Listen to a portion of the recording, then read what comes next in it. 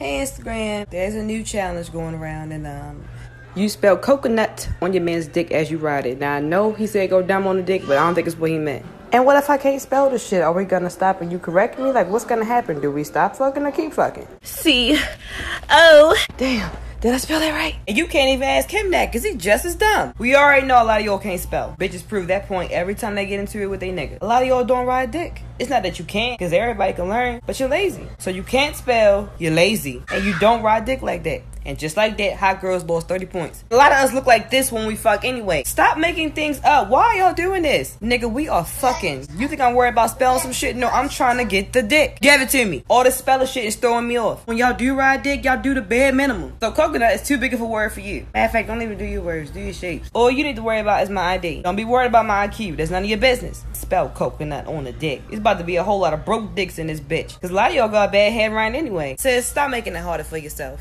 Ride the dick. No letters involved. Why are you making complicated? It's easy. You look so dumb right now.